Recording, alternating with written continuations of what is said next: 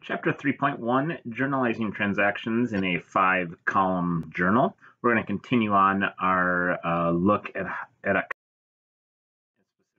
bookkeeping. We're going to move from T accounts this chapter into what is called a journal. Some terms before we get started though.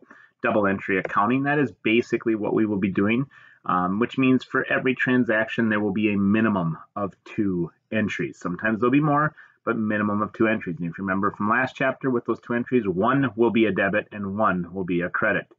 Some other terms we'll talk about, we'll start learning about source documents, and that just basically allows us to have our objective evidence for the transaction. One of them is an invoice. That's going to be if we buy on account, we'll receive an invoice.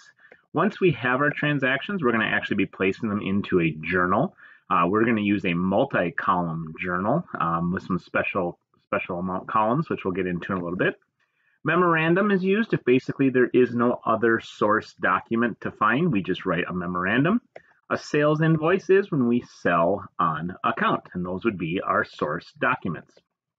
Let's take a look. I told you we're going to move into the multi-column journal. As you can see here, there is we have a date columns, account title, doc, post reference, general, sales, cash, debit, and cash credit. We use a multi-column journal because it allows us those 3 right-hand columns to make it easier because these are commonly used, so we don't have to write them out. So we're only going to write 1 line. It'll make a little more sense as we go on. But as you can see, the first thing we have is we have our general amount columns.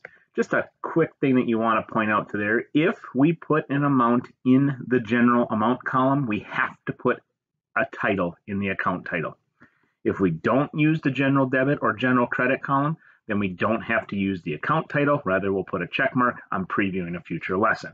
But again, if we use the general debit or general credit, we must put something in the account title. Next, you'll see our special amount columns. This just makes it a lot easier to record all of our transactions. So if you see our sales credit, cash debit, or cash credit. Well, what's great about these is we can actually probably rename these in our head, because sales credit is going to mean we've sold or we made a sale. Cash debit means we're going to receive cash, and cash credit means we're going to pay cash. So basically, if you see a transaction that says received cash, you know to put it in the cash debit column.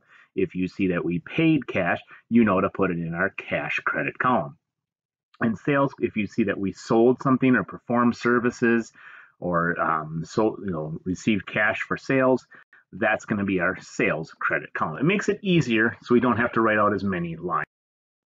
So if you take a look at our source documents, there are different types.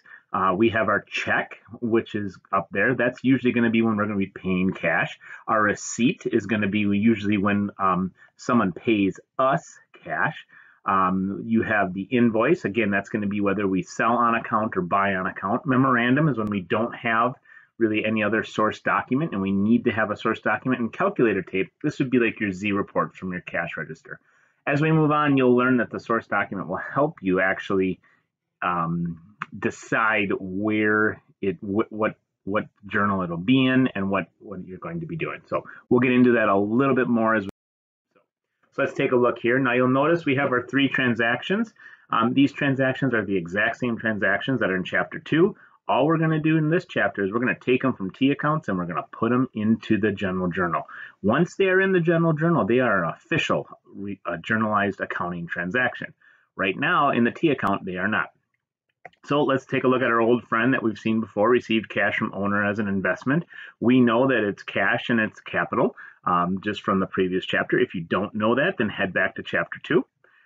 So we know that received cash, we know that cash is going to be going up, and we know that cash is an asset, sits on the left-hand side of the accounting equation. And since it sits on the left-hand side of the accounting equation, we will increase assets and cash with a debit of $15,000.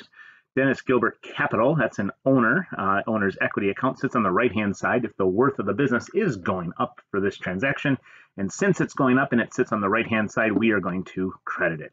Now, all we're going to do is we're going to take these and we have to bring them into the general journal, multi-column journal below. We're using a general journal. So the first thing we do is we take the date of the transaction and we put it on there. So we put Feb 1. We only write Feb for the first transaction of that month or the first transaction of that page. Every other transaction, we're just going to write the date.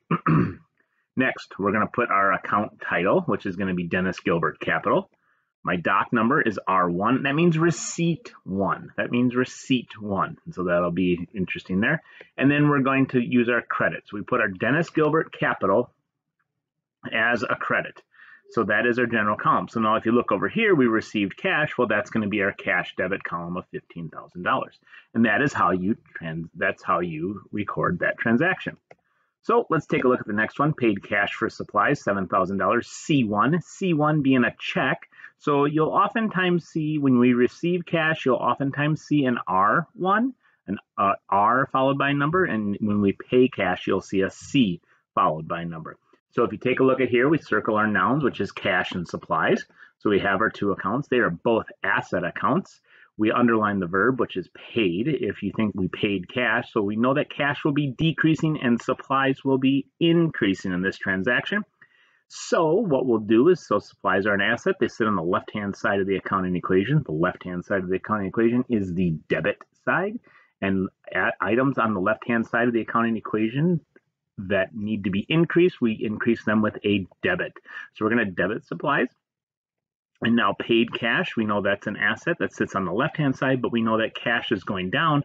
So instead of debiting cash, we are going to credit cash. So then we take this, we move to the next transaction. Again, because it's the second transaction of the month, I do not need to write out Feb. Rather, I can just put 4 in there. Okay. I am going to write my account title for my general debit column. In this case, it's going to be supplies. My source document will be C1. My general debit will be 7,000, and then my cash credit will be 7,000 as well.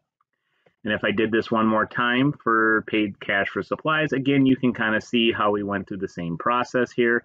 I'm going to put the 5. I do not need to write Feb because we only have to do that for the first time we write February or the top of the page. And we're going to write supplies. We're going to write C2, which is check number 2, because that's what we wrote to write those checks. Their debit is $20 to supplies, and our credit is $20 to cash. Hope this helps. Best of luck, and we'll see you for the next lesson soon.